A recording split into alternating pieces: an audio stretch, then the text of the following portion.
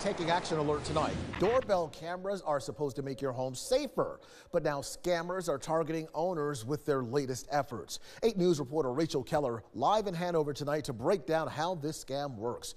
Rachel, the crooks just won't stop. They definitely won't, Eric. Experts say that this is a relatively new attack, but folks should start seeing it pop up more.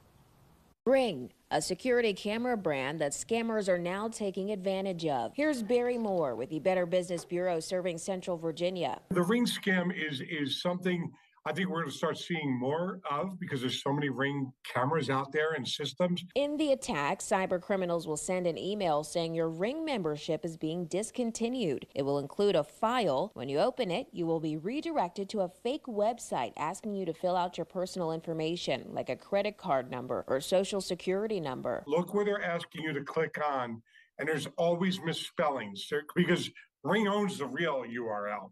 But they'll put a dot or they'll change the city. Sometimes people don't realize they've been scammed until it's too late. If you're prepaying before your service gets discontinued, think about it.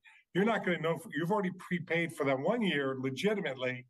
You're not going to get notified for maybe 3 or 4 or 5 months. And authorities say the attack doesn't just happen with the Ring brand. It could be any type of service, like Netflix. If you receive an email claiming you need to make changes to your account, always log in to the company's website directly.